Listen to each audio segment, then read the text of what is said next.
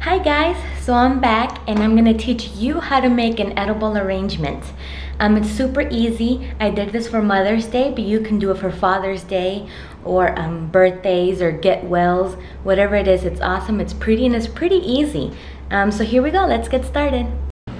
So this is all that I'm gonna need for this edible arrangement. Skewers, I got two different sizes because I'm not sure which one is gonna be better for the vase here. I got tissue paper, which you can skip this step, but it's for decorative purposes. Some chocolate that I'm gonna melt. My vase here that I got at the 99-cent store. Some floral support. Some floral foam, also at the 99-cent store. Now your cookie cutters. I'm not sure how well the rubber ones are gonna work, but I picked these ones up. These are like flowers, and I don't know if I'm gonna use this one, but if I do, I'll probably use the star and the heart shape one.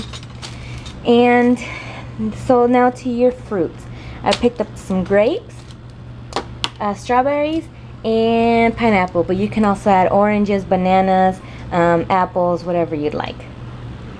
So that's all. Okay, I've got my fruit cut up. I took the stems off and my grapes washed, so I got this washed. Now moving on to the pineapples.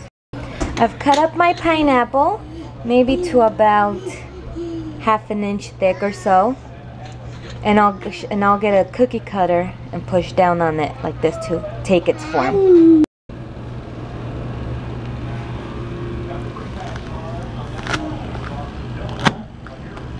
Okay. Just like that. I made this one into a star. I love stars. Okay, so I've got my shapes now. So now I'm gonna go ahead and melt the chocolate. That way I can start dipping the fruit in. So now I am melting my chocolate. I'm doing 30 seconds at a time in the microwave, making sure I take it out and mix it around. That way it doesn't burn.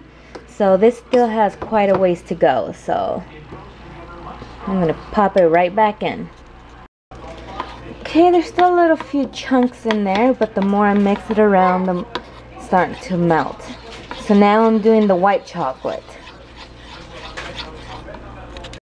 Okay, the white one's also done, and this only took about a minute and a half in the microwave. Of course, taking it out every 30 minutes to mix, mix it up, stir it around, making sure it doesn't burn. Okay, so now what I'm doing is I got my little stick here with the strawberry at the end. I'm just gonna dip it and roll it around until it's covered. Just like so. Coming off of my skewer here.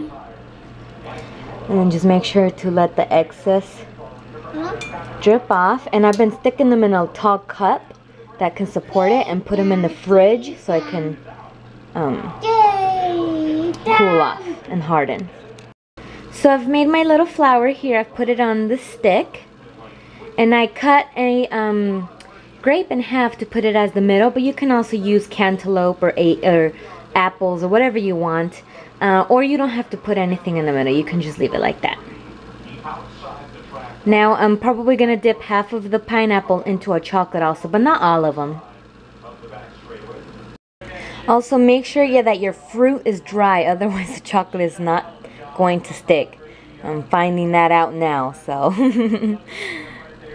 Okay, so I only did 2 pineapples and chocolate, and the rest I left them like that because I felt like strawberries. I did all the strawberries and chocolate. So as to not have too much chocolate, I did most of the pineapple like this. So now what I'm gonna do is I'm gonna cut this here, slice it down diagonal at the bottom. That way it can fit, because it's wide up here and then it's narrow down here. So I'm just gonna cut it just a little bit so it can fit down here. And also I'm gonna stick in a tissue paper to cover this green thing in there. So I'll show you in a second. So I've cut my little rectangle here. That way it can fit nice and easy right in there.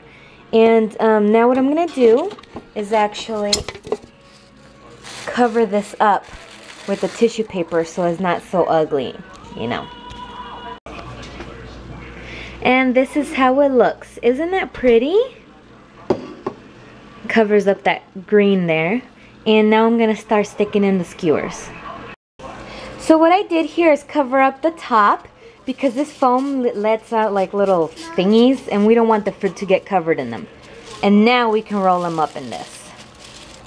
What I also did was put some grapes on the stick like this, and then I'm gonna stick them right in the vase. Now my son wants some chocolate. Now since this is my biggest flower, I'm gonna stick it right in the middle just like that. And stick them out, you know, don't put them all in one area. Stick them out, put them out in different levels so they can look pretty. And here we go, look at how pretty that looks. So now what I'm doing is to cover up, you know, some of the skewers and that tin foil. It's just ripping up some tissue paper of that same color and just stuffing it in there.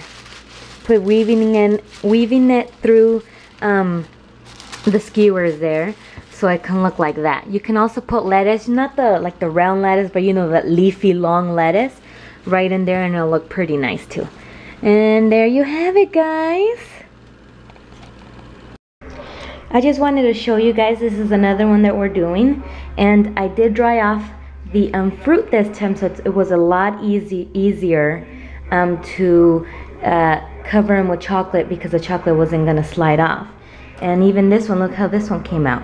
I'm doing them half covered chocolate. And also here we did some slices of mangoes, but add apples, bananas, kiwis, whatever you like. Get creative with this. And I'll show you at the end how this one will look. All done. This one looks even better because we did them closer to the bottom so it looks fuller. And there you go, that's how you make it. It's super easy. The number one tip I cannot stress enough is to dry your fruit, and your life will become so much easier that way. And the chocolate will grasp on really well. So, you know, do it for Father's Day. Father's Day is coming up, so do it in a beer mug, you know, one of those big beer mugs, or for birthdays, like I said, it's up to you. Get creative with it, add all different kinds of fruit, and I hope you like it. Give me a thumbs up. And I'll see you guys next time. Bye!